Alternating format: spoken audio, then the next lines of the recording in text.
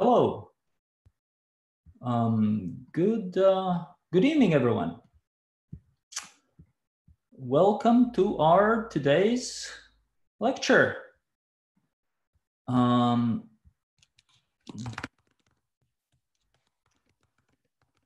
So actually, let's check the chat. Do you hear me okay? Hi, Juris. Howdy, Juris. Do you hear me okay?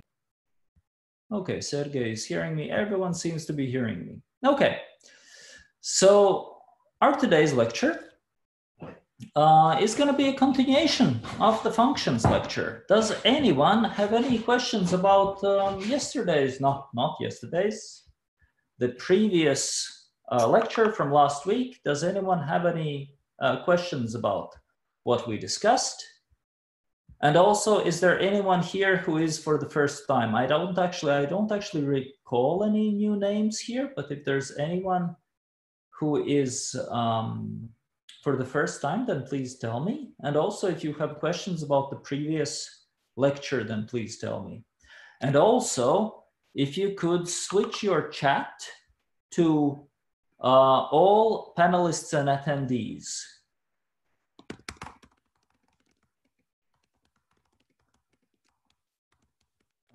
Also, I will actually give allow to talk to everyone who is, like, you will be muted, but I will do allow to talk to everyone just in case we want to have a voice discussion. It will be easier. I can't grant it to everyone. Okay. Can anyone remind me, where did we stop from the previous lecture? Oh, here, I have a marker, finish. Okay, excellent. And no questions about last time. Okay, that's fine.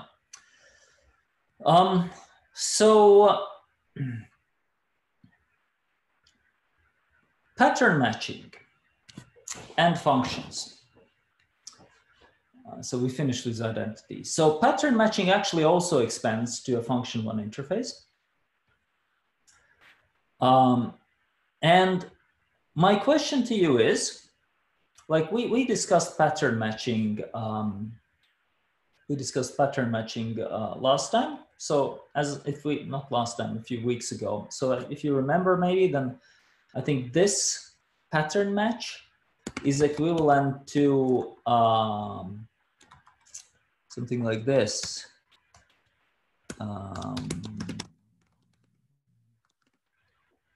So this pattern match without the match is equivalent to this pattern match with the match. And it basically is, you could be thought of a bunch of if-else statements, else if we would have the default clause, right? And the question is, what is going to happen if we do a ping pong high? Like, if we do something that, if we invoke a pattern match on something, on something that isn't covered in the pattern match. So one idea is that it's undefined index exception. Another idea, it wouldn't compile. It's true that in some cases it wouldn't compile, or at least there will be a warning.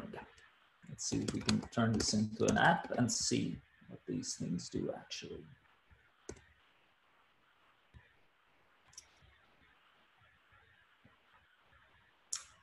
So the answer is that there's going to be an exception. Actually, it slips my mind what the name of the exception is, some sort of undefined match something exception. So let's try it. So we turn this into a match, and we're going to be invoking this function ping pong with high, and it's going to be an exception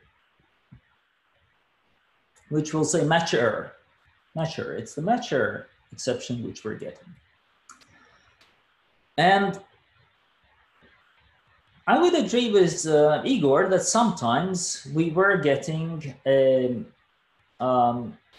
compilation warning, which we can turn into an error using some SVT flags for this. And we discussed this earlier. We actually discussed this with discuss this? Here we probably discussed this. So we discussed this if it was a sealed trait, or a sealed abstract class. I think in this case, we're gonna be getting, in this case, are we getting? In any case, when they had the ADTs, when we had the ADTs, then for sure, the pattern matching on the ADTs, where is the pattern matching on the ADTs? Okay, so pattern matching on the sealed trait message will be, compiler will check if it's exhaustive or not, because it's a sealed trait. And the compiler knows, because it's a sealed trait, it can easily trace what are the possible implementations. In this case, this is not happening. So what if we wanted a type of function where we could also check when is the function defined? You know, this function ping pong is only defined on a single parameter ping. What if we wanted to check, and it turns out Scala has a built-in trait called partial function, which you can evoke both to apply on it, same as on a function, it extends a function here, but it also has an is defined. So here we can do, is defined at, which returns a Boolean. So our expectation is that this one is going to print true because it is defined on ping, and this one will return false because it isn't defined on high. So we can test this assumption, and indeed it returns true for this line because it is defined on ping, and returns false for high because it isn't defined on this one. Okay. So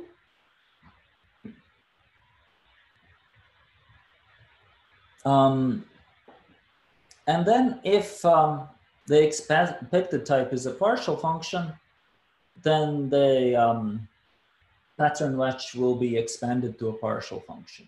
So this is the equivalent of this pattern match as a partial function. So then I have the following question.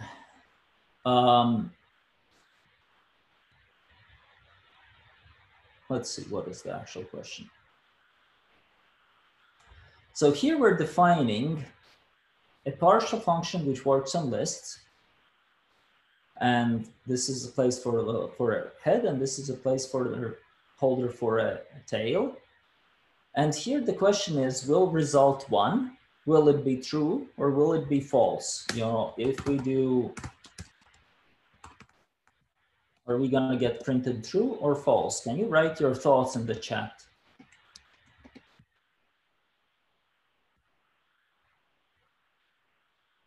And also, if you have questions up to this point about partial functions,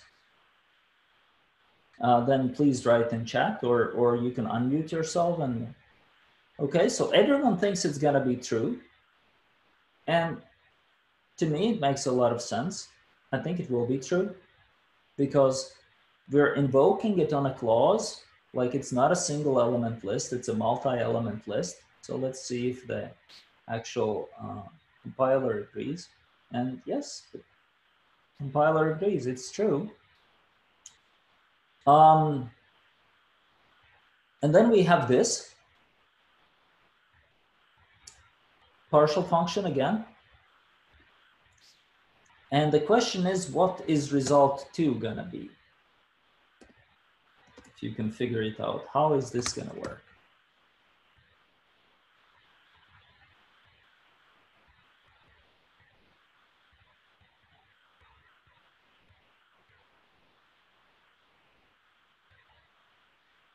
So Igor thinks it's false. I actually think it's gonna be an exception.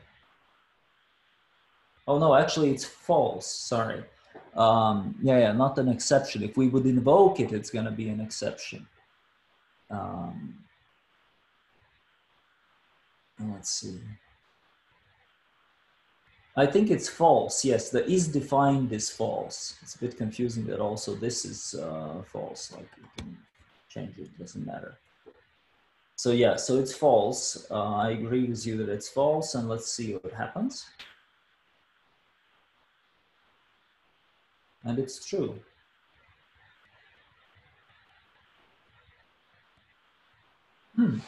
So that's interesting. Why did that happen?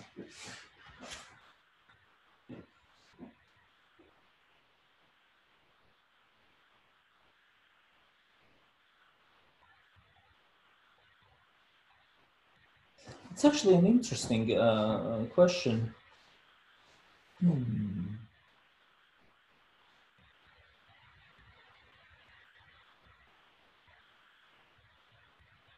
Wow. So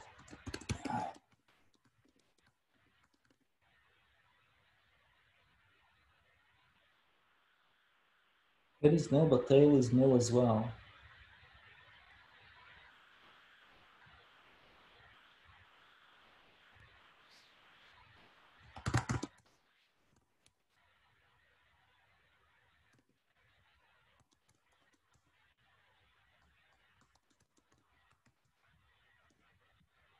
So let's see, if we add this clause, it's not even executed, which is really interesting. Didn't even get the ASDF here. That's fascinating.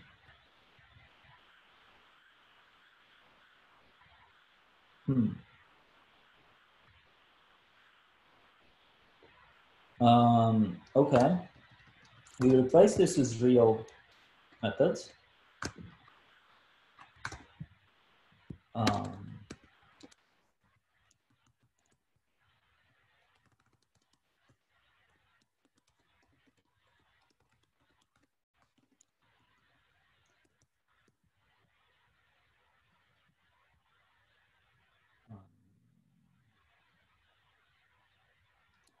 Okay.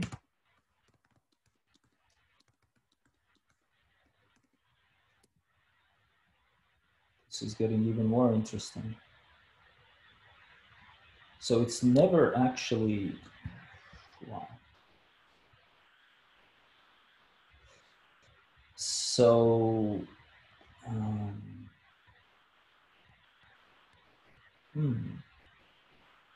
yeah, we don't do the actual pattern match, right? If we were doing the actual pattern match on the list, then we would get executed this one.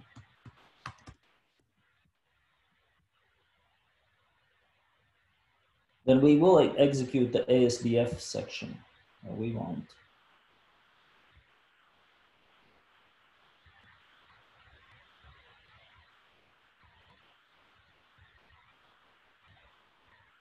Oh, I'm invoking the wrong method here, sorry. So yeah, so if we are doing the actual pattern match, and we are doing this, I think what is happening here actually is that the way it figures out, and I'm guessing here, that we are covering, that it's defined on all the cases, and I wonder how it's actually doing that, is that we have covered both the nil and the cons cases. So basically, this one is the cons case, and that one is the nil case. And it figures out that both of the cases are covered. That's why it's actually is defined true. Interesting case.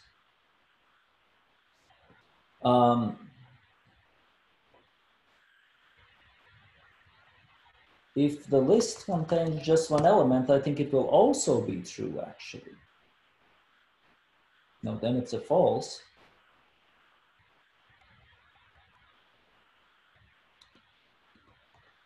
Right.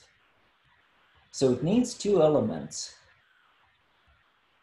Okay, so this one, so it manages, yes, the tail can be emptied. Exactly as Juris says. So it matches the shape This is false, this is true, and the tail can be empty, and therefore it thinks that this case is actually covered.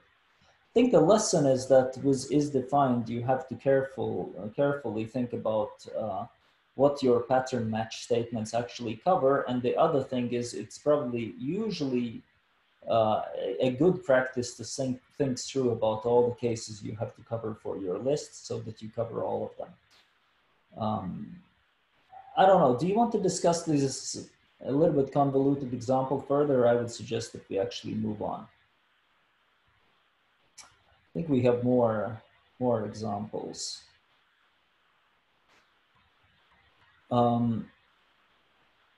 Right. So here is an example of currying.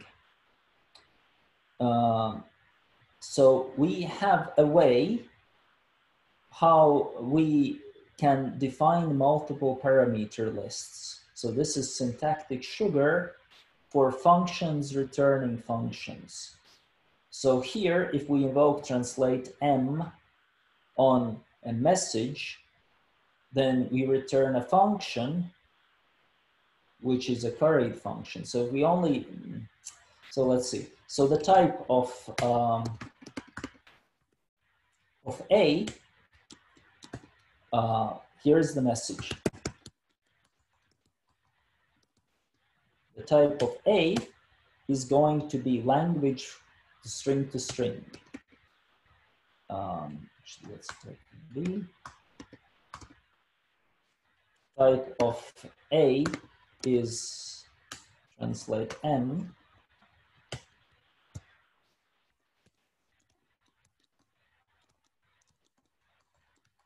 Do this. That's actually wrong. I think the type of translate in a way is, how should I express it? It's language, string, string.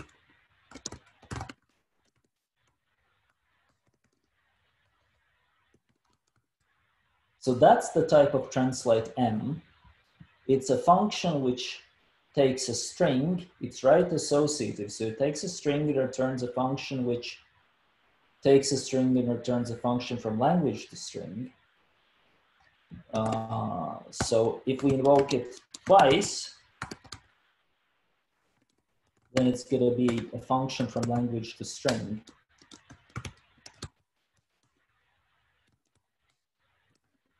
And then if we invoke it multiple times, and it's sometimes useful, but mostly you just want to understand these method signatures if you see them. You don't necessarily have to write them yourselves, although there's some places you will want to.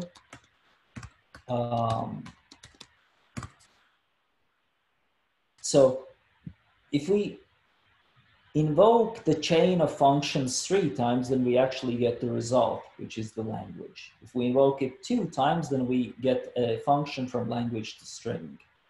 For this curried, it's called currying. If we have multiple parameter lists, the language term is called currying. And the name actually comes from Haskell Curry, which was an important computer scientist who came up with a lot of functional programming research. The other relevant name that comes from Haskell Curry is the language Haskell.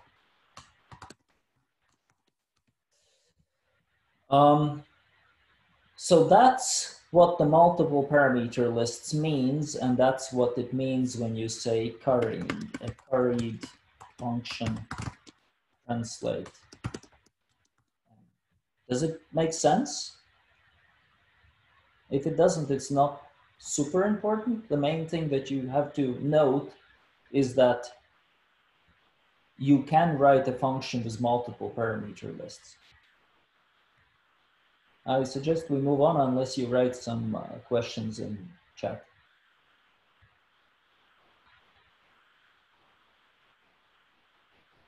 Okay. Yes, it is a somewhat weird way how to write a method signature, and it's kind of a syntactic sugar. Exactly, Juris. It's a syntactic sugar for a function that returns other functions. And it's sometimes useful, you know, especially in a way, like, to be honest, this isn't what you would usually write in my opinion. Usually you would say, like you would maybe say something like message string from language to language. Maybe you could write something like this. And then you have a val English to Latvian translator. And that would be this thing. Hold on. You flip the farms around. Yeah, so it does make sense actually. Sorry, it does make sense. Translate M. So basically, this is how you create an English to Latvian translator. If you wanted to pass around, you create it and you pass it around afterwards. And here you create the Latvian to English translator.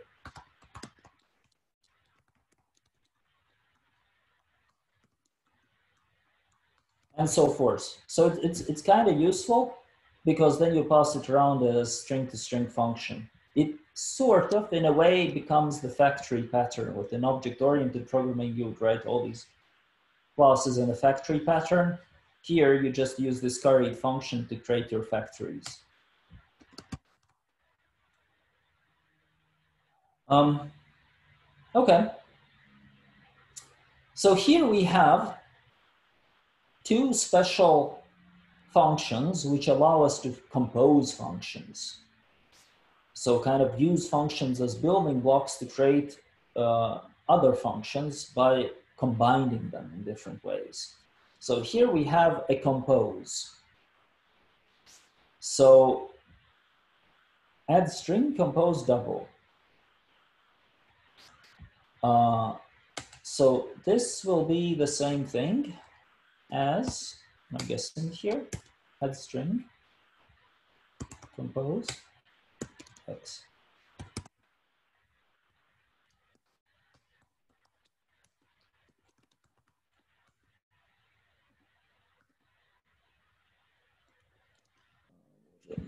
What are we doing wrong? Hold on. Did we already have, we have a language?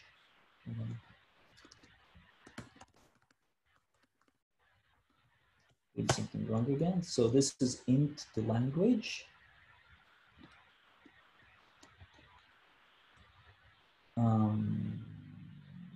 No, this is, sorry, this is double. Yes, so this is the one. So this will be the same thing, really.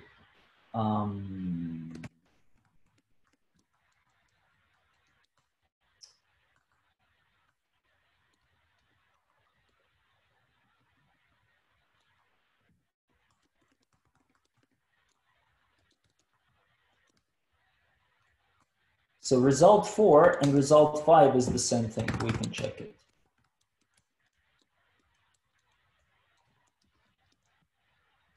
This should be returning the same result.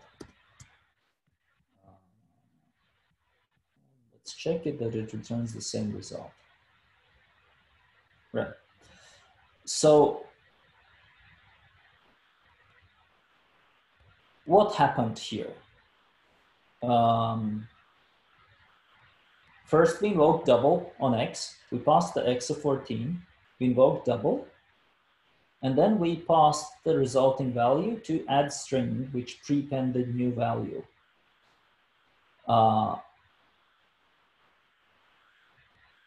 Yes, so compose exactly use. Compose is another way how to string function calls into one. So add string compose double. And I think we can do it without the dots. Make it maybe nicer and clearer. Can we? Yes, we can. This is one way. And then the other way is flipped around. It's and then, which is kind of compose in reverse. This is again the same thing. I'm gonna return the same result.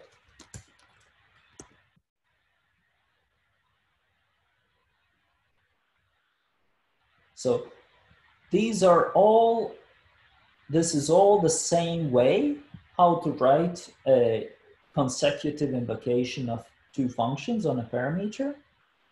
And Juris, if you're saying that and then feels more natural, I agree. In this case, it kind of seems more readable, double and then add string,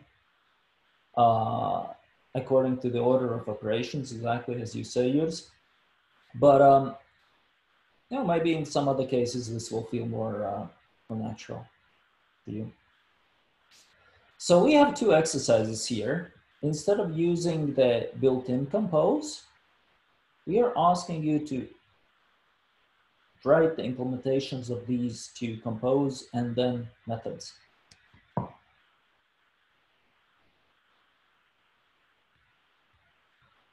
And also, if you have any questions up to this point, then please write.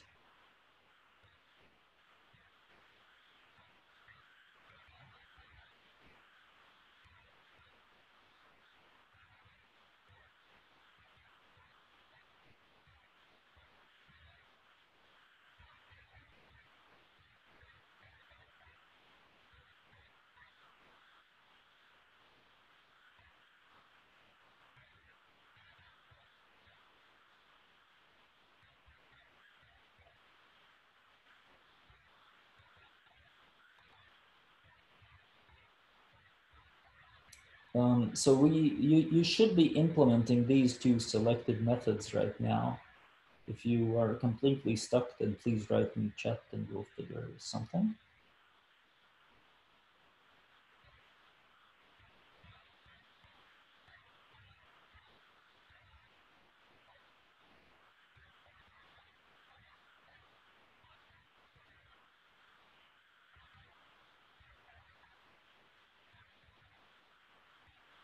Okay, we have a solution from Juris.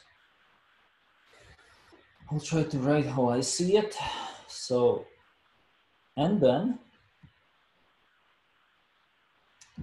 is have an X, A.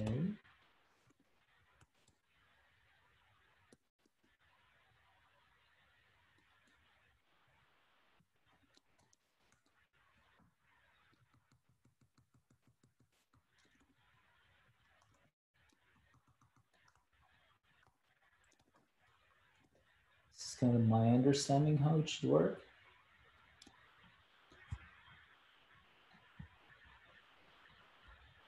Do we have tests for this?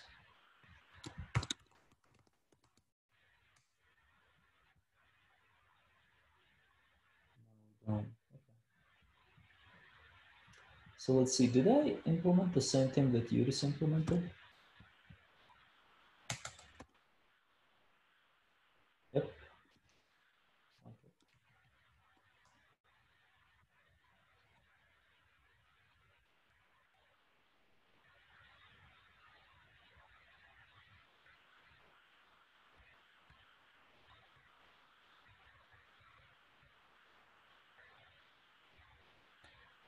Is anyone still solving the task? Do you need more time, or have you kind of accepted same solution? So Igor's has the same solution. Does anyone need more time still, or have any questions about why we have this as a solution?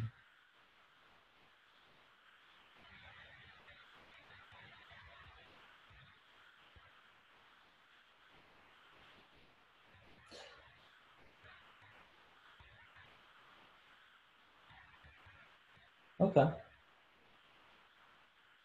Actually, I think Haskell has shorter names for this, but Haskell has compose as a dollar and then as a dot, or maybe vice versa, probably like this.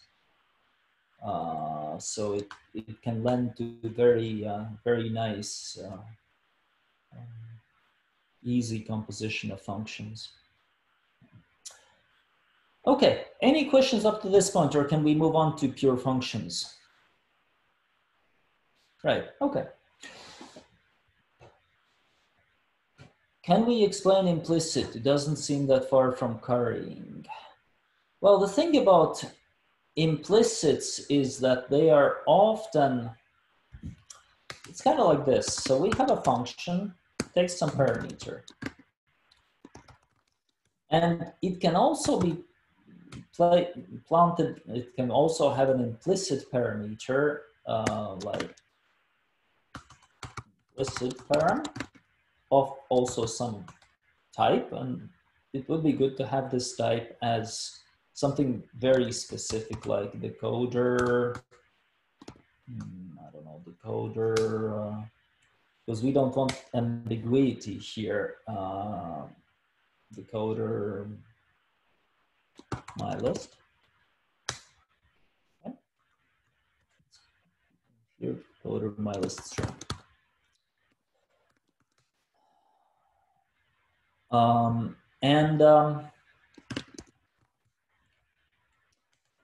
What happens when this function f is invoked is that the compiler, so does two things. One thing, you can invoke it with specific parameter. You sometimes want to do this. So you have like a parent value of string, and you have implicit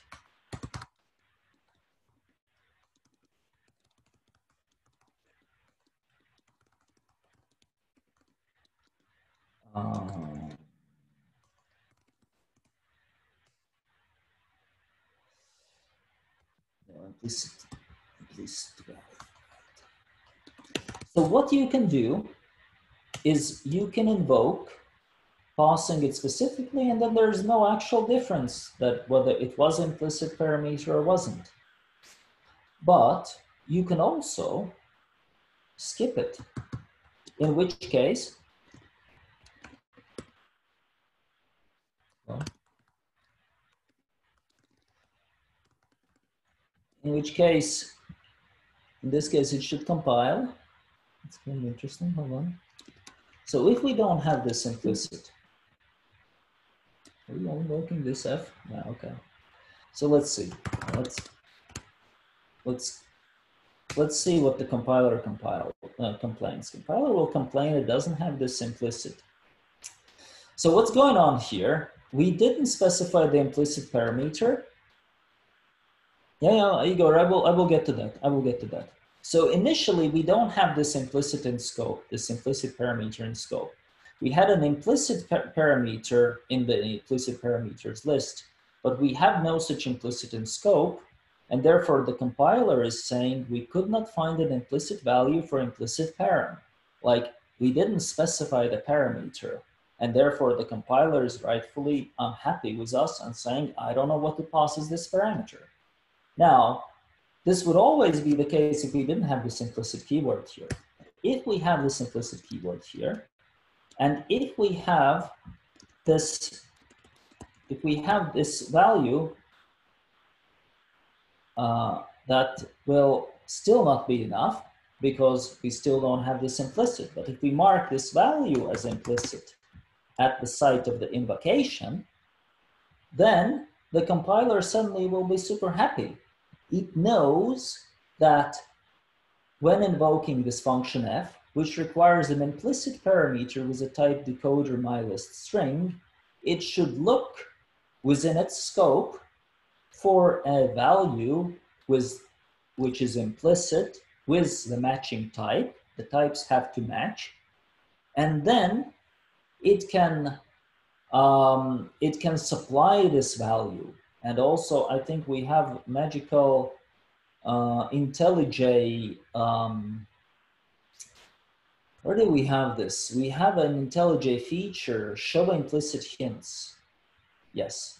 So it shows, IntelliJ can figure out that it's passing the implicit value here as an implicit parameter for the function f, because it found this implicit value and it can place it. Now, if this was a different type, if this was my list of int, then suddenly it would be quite unhappy again. It would say, I can't find it. Something's wrong. This is not nice. What is the use case? Right, so most,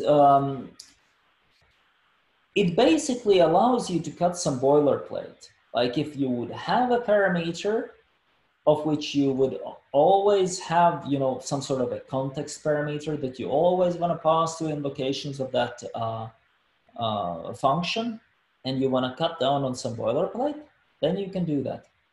Then you mark these parameters as implicit. It's kind of easy to sometimes overuse it. For example, the futures API or the futures API requires execution context. What is a usual case is gonna be for JSON handling. So here in the JSON section, we will have a bunch of these implicit decoders. So here we have a song decoder, for example. And as long as we have these decoders in scope, we can just write song as JSON. And we don't have to specify explicitly what decoders this song as JSON should use to decode something as JSON. It will just automatically figure it out as long as it has these implicit values in scope, and it becomes quite readable and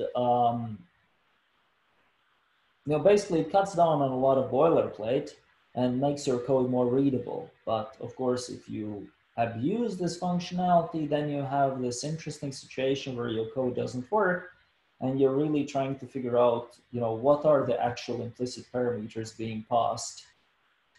So with great power comes great responsibility.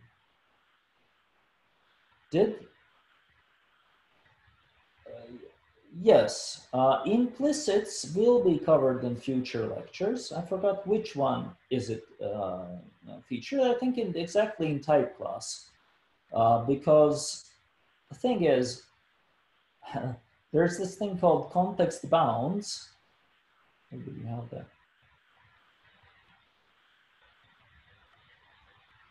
Maybe we have the context bounds, right?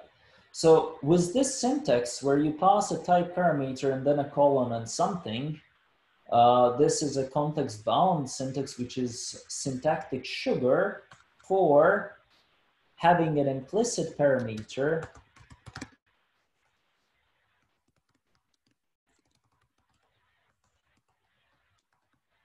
like this. So to understand type classes and providing type class instances, you have to understand the implicit parameters, but this is for a future lecture. We will get there. Did I answer your question on implicits? Okay, I hope I did. Right. And thank you for asking, because this is actually an important topic. Okay, pure functions. So pure functions are mapping between two sets, and we like pure functions. We like pure functions because they're easy to reason about. You can replace always an invocation of a pure function with some parameters with its return value, and the code should work the same way. That's the definition of it being a pure function. And impure functions are impure if they are actually partial functions, like they are not defined for all values of an input type, or they throw an exception, or they return a value that depends on something else that isn't their parameter. They work with some shared mutable state, or perform other side effects like printing to console, yeah, and also we are returning to the topic which we discussed in the initial lecture that null is bad. Null can cause null pointer exceptions at any time. This is dangerous. So here is a question: is plus a pure function?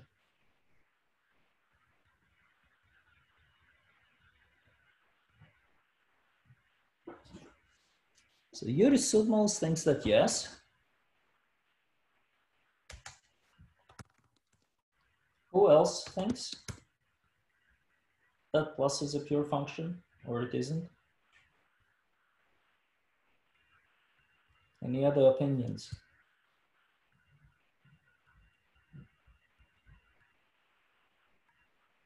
Elena agrees. Okay. So everyone seems to agree. I think it really depends how integer overflow is implemented. I think it's a pure function, but let's just check. I'm pretty sure this is not going to crash as an exception. Therefore, it will be a pure function. Sorry, I'm actually still at this stage.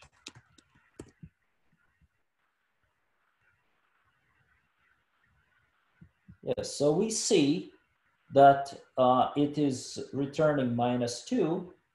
Therefore, plus is indeed a pure function. It is defined for even these parameters of 2 max values. Of course, it may not be returning something that is semantically how you would look at that. So you need to think about this, but at least it's not throwing an exception. While divide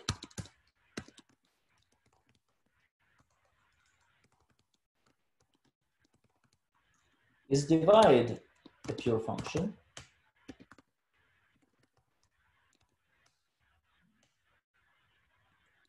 So do you think divide is a pure function without knowing the implementation? Nope. So without knowing the implementation, you think it's not a pure function? What if I cheat? What if I do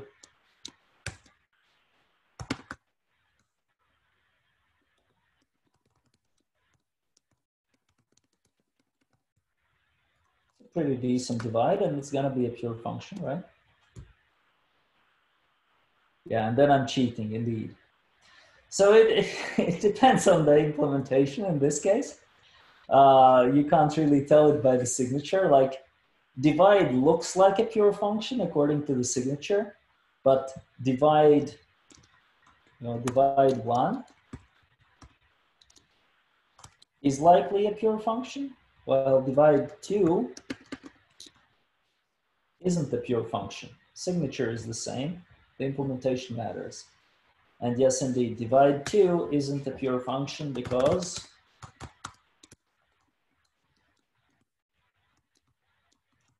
it's gonna throw an exception and it's gonna be very sad. We don't like exceptions. Because exceptions actually, turns out it doesn't throw an exception, it returns infinity. And we would have to turn it into integer divide for this whole story to work. It's not super, I think now it's probably gonna, yes. So it turns out that the integer division 2 is not a pure function. And the double divide 2 was a pure function. It returned infinity without throwing an exception.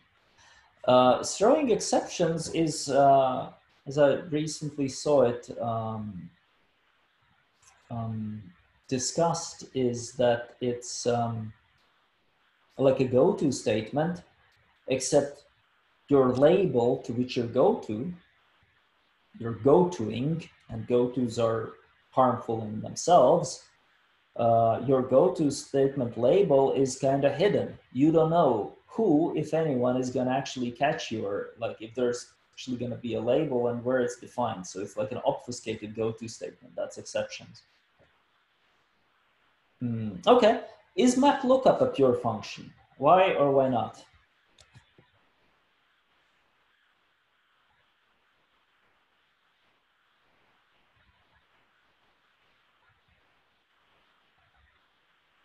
Yeah, Juris says it's missing mapping. So indeed, so if we do a map lookup,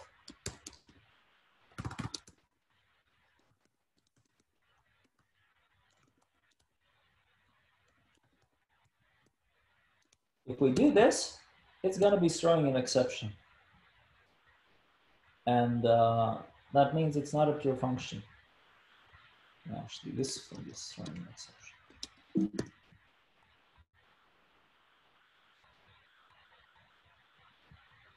So we see no such exception, key not found B. So it's only defined on some subset of its parameter set. Okay.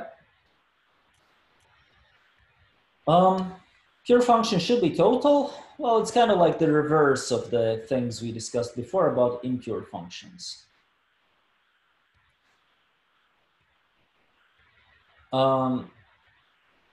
If a function returns for all inputs the same value, is this a pure function?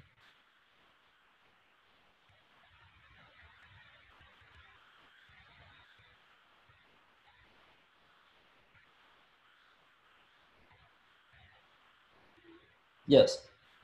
Just because it's the same value doesn't mean that it's impure. But doesn't mean that it's useful, although sometimes maybe it is. Can be. Okay, so benefits of pure functions. So it's fearless refactoring. You can replace a value by a function when it was invoked with those parameters. Like you can return the function invocation with particular parameters with its return value, and the code is going to work the same way, and that's called referential transparency. Your function types are well documenting, and it's easier to test. Pure functions are lovely to test. You can easily get test coverage for more easily for pure functions. You don't have to do a whole lot of fancy mocking and stubbing and whatnot. And better parallel processing and compiler optimization opportunities. So here are a couple of tasks. We have impure functions, and our tasks is to turn them into pure functions. So we start with parse date pure.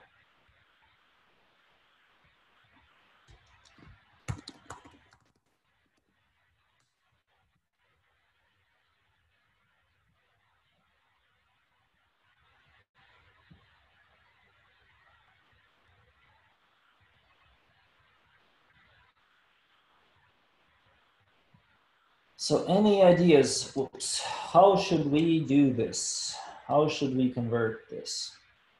And what should be return type? No, I think the idea is that you can change the return type. Like, yes, Igor, I think changing it to option instant is a good idea. Oh, we shouldn't change the parameters.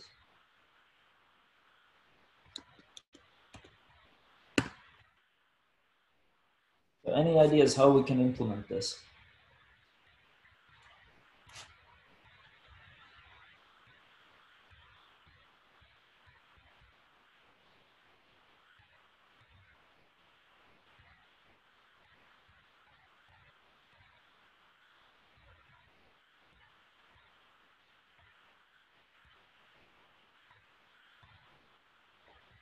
Igor has an excellent idea, in my opinion.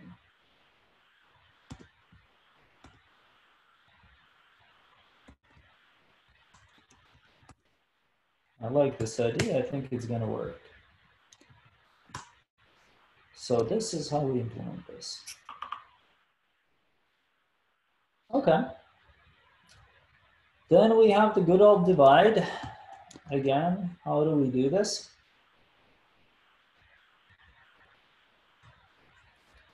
So option int.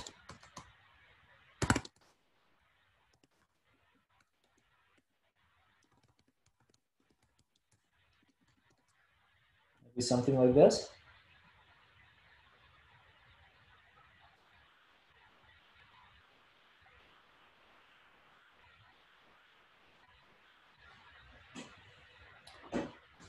We can also do, I agree with Igor, we could possibly, like if our requirements allow this, we could do even this and say,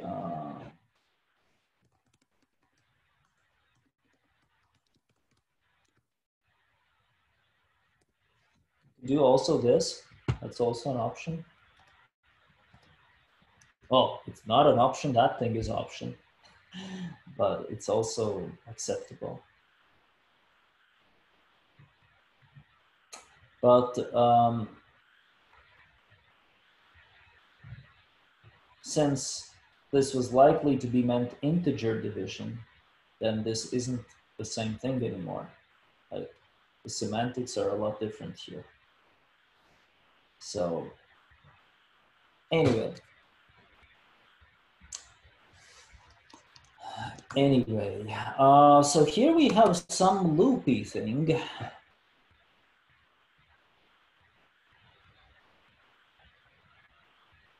So what do you think about this one? So this one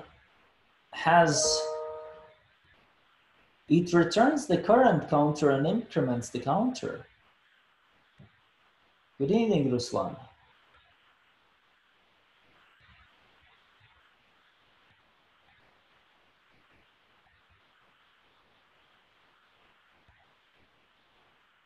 So how could we do this? Any ideas? I have an idea.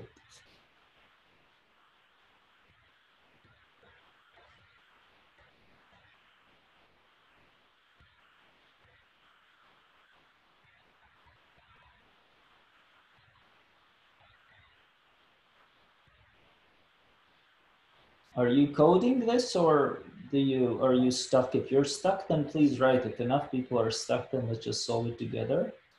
But if you're actually doing this, then let's wait. Maybe somebody will solve it.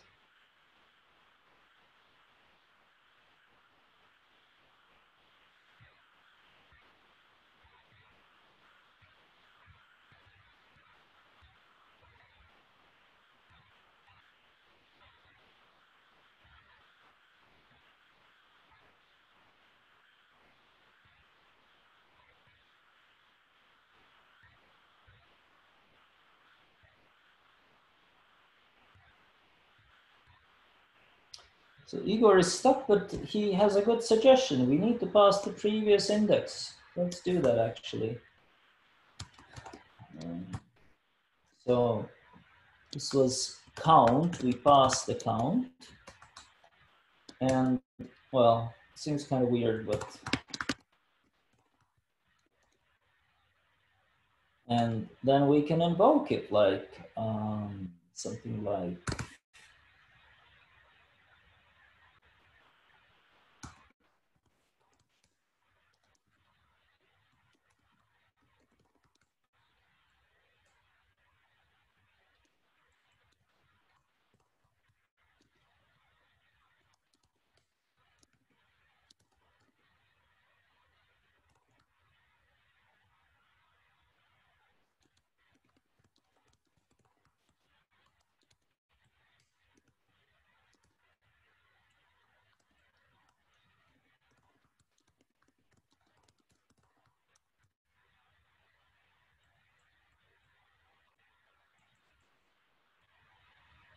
so something like this.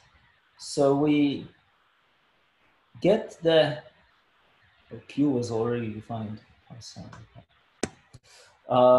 So we get that this is the index being returned, what the int here is, but we're always also returning the current counter position. It seems like a very trivial and convoluted example, but the idea, I hope, is sane.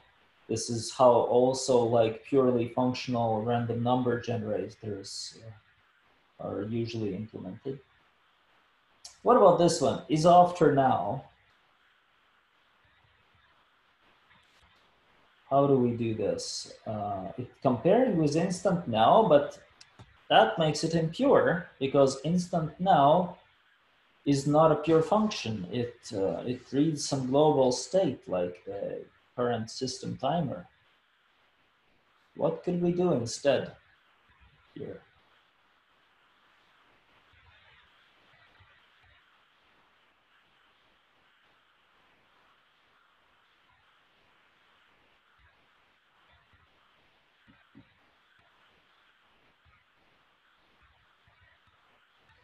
Yes, so Juris has actually a very good suggestion.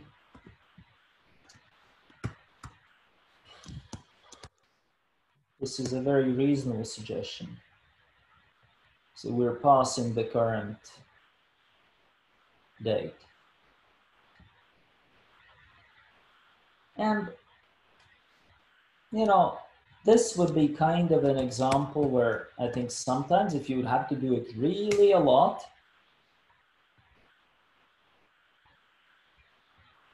let's not get into that. I mean, okay. Yeah, so this is a good suggestion. I mean, I was gonna say if you were gonna do it really a lot, then what you could define, you could define something like type now provider, which is providing the current time.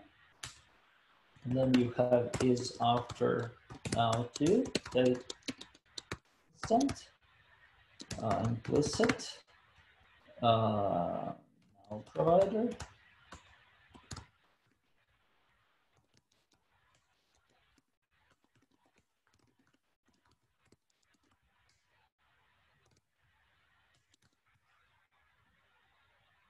So we could do something like this.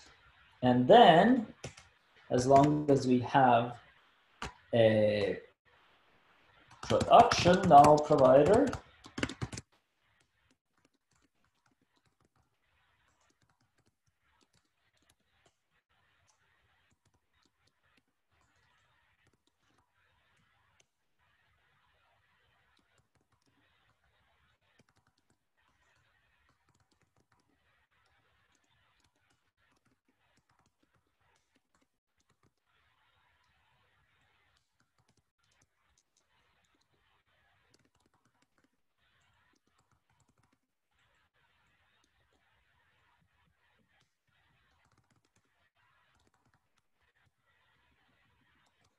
and we can check, is this actually going to work? But I have to comment out where, we'll see where it falls actually.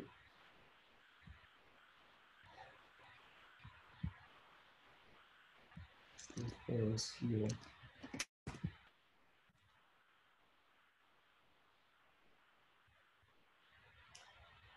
Right, so it did actually execute this contraction where we had the null provider, and of course in tests we can use something else. Say I'm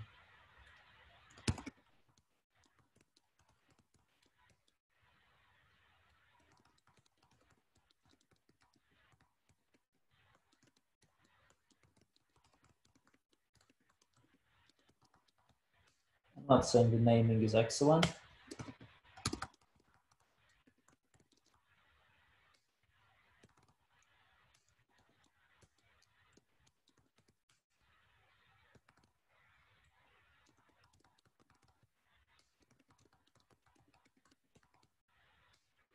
So in tests, you can actually invoke it with some specific fake null provider, which will always return whatever you give it so that you can write your tests easier. While your production code is possibly cleaner because you're just passing one parameter instead of two. Okay, any questions on this?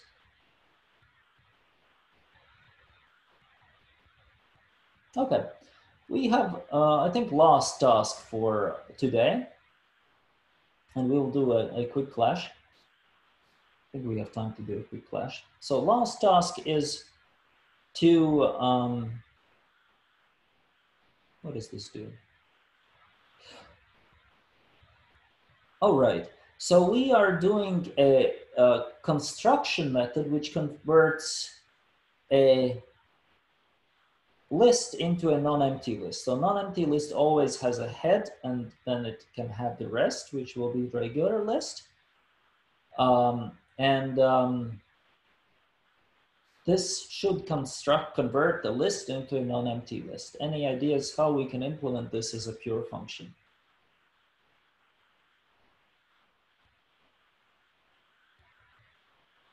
And of course, the problem is that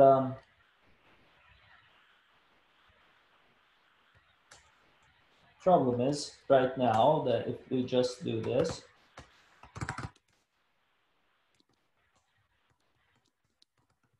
we pass an empty list in it, then this is gonna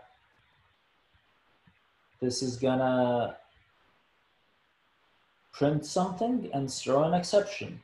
And if we just get rid of the if, it's still gonna print and it's still gonna throw an exception, because head on an empty list is gonna fail, right?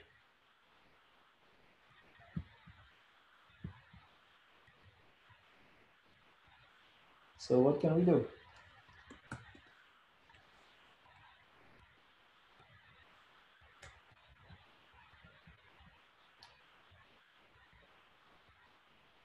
Well, we cannot guarantee a non-empty list. Only the case class nil can guarantee a non-empty list. We cannot guarantee that this list parameter is going to be non-empty. But we have the option,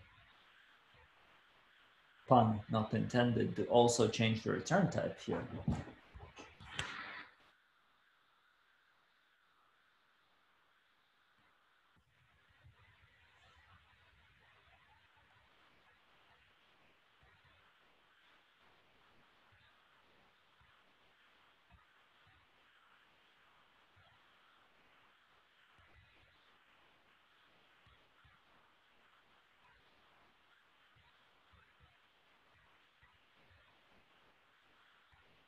All right, is anyone working, or should we just solve it together?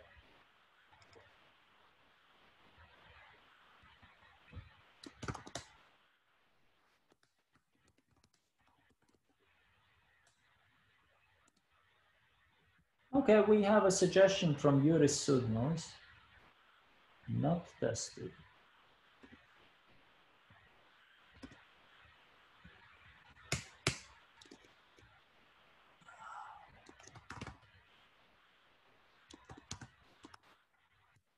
So we change the return type to return an option here, and then do this. So that's a suggestion number one.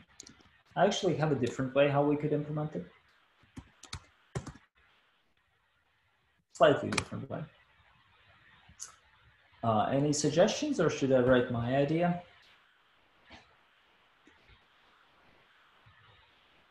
Oh, then we have more options. Yes, we can do something more. We can do, I don't think this is very clean, but we can do with a try, like this. Either to save an error isn't very interesting, because usually the caller is going to know what the error is. Like if the only error that can reasonably happen is the list being empty, then the caller has the list, and that's not super interesting. I think we should stick with option here. Any other ideas how we can implement this?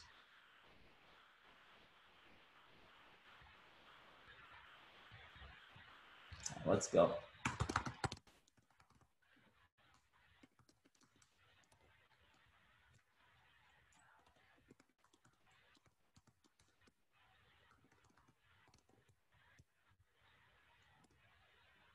No, sorry. So this will also be the same thing, actually. We can discuss what is clear. And to me, I would write the third implementation, usually. Because whenever somebody reads this list.head, it's a bit scary. You know, every time you are reviewing code here, you're thinking, he's invoking list head. Is the list actually always non-empty? And then you have to kind of understand the context of what's happening here. Yes, so if the head is empty, this head option is nil, then the mapping won't happen and we're just going to be returning, sorry, if this head option is none, then we'll just be returning none. So all of these, they work the same way, except to me, this one is the most idiomatic in Scala. Sorry, this is pure string. Okay. Okay, we will not be doing the final task because I think it will be taking more time than we have here. We'll probably start with it next time. And my suggestion would be to do a clash. Who wants to do a clash?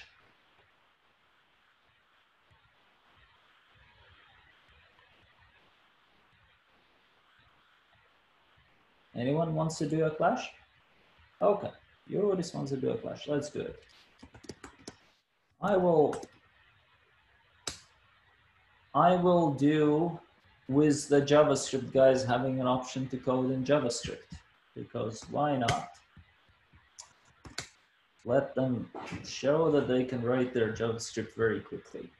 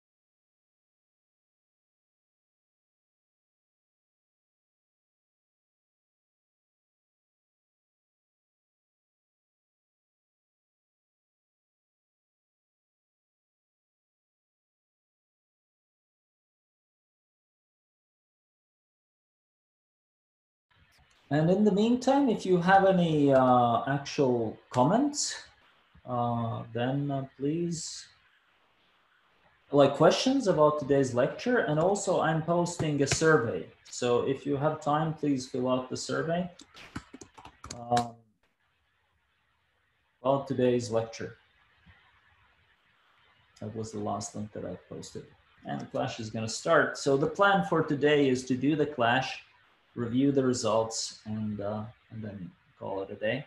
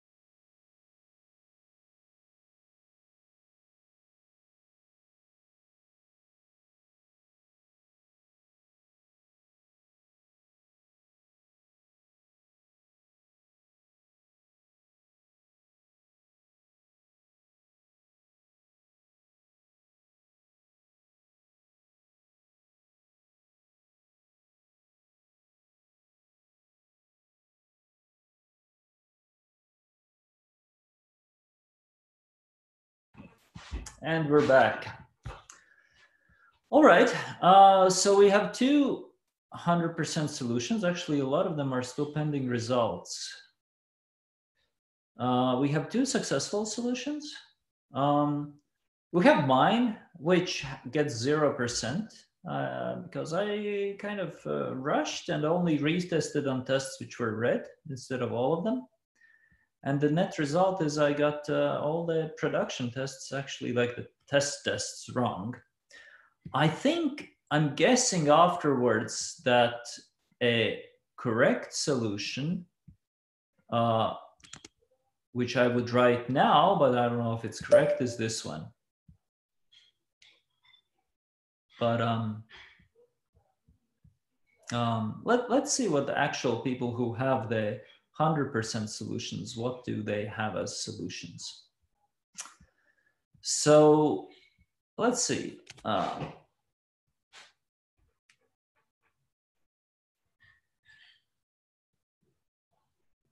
Wow, that was interesting. Yes, yours, because it failed on the third test, right? It failed on the third test, which had doubles. But this one, I think possibly we have a case here where the tests which are given are not actually representative of the tests which are then used later on and don't match the task description. So here we have kind of a similar solution, except quite imperative, where we're doing the sum here in the cycle, which is the imperative sum version. Like I like just invoking sum on the list of numbers better. And here we actually have a solution which checks. It checks if the remainder by 1 is a 0. It's also quite interesting. Oh, but it's a double. So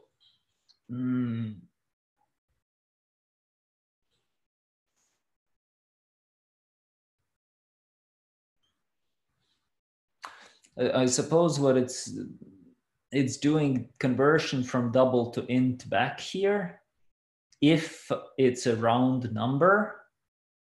But I think due to floating point arithmetics, I wouldn't actually trust that this, like, it would certainly, you would certainly need some real confidence that this is how floating point arithmetics works before you say that this is the correct solution. So we have George here, who is, this is a more classical way in my opinion. Like here we have the imperative way of summing, where instead we can just invoke .sum on a list of numbers, but here we're checking the remainder for them as integers. And if so, we're outputting them as float, and if not, then we're outputting the division as an integer. That seems to make sense. And that gets 100%. IRHO, if you could share code, we could review it. And then we have a bunch of other solutions, which for whatever reason are getting 0 points. And this one looks like it makes sense, but I guess it's because of the formatting.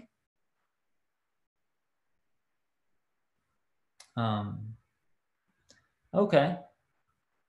And then we have one which tries to output nothing, where in case I think nothing, yeah, okay. I would say that this wasn't the most successful clash, but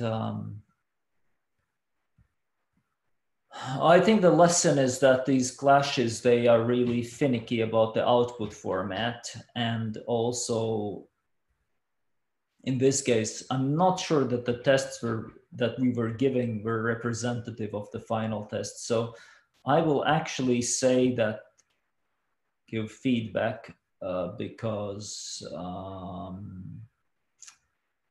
I think this wasn't actually accurate. Okay, if you could first of all ask questions, if you have any questions about anything, then please ask. Also, please fill out the feedback form. And also, once again, be advised, we're actually in the process of announcing, we will soon announce a Scala bootcamp that will happen in Q3, Q4, here in a similar format online, which also maybe some of your friends or colleagues might be interested in. So if you have any questions, then please write, or you can unmute yourselves and we can have a discussion.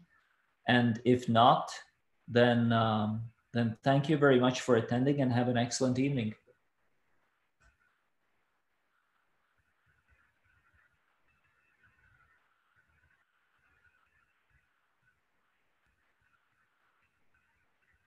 Thank you. Yes, we will probably have a new lecture next Wednesday.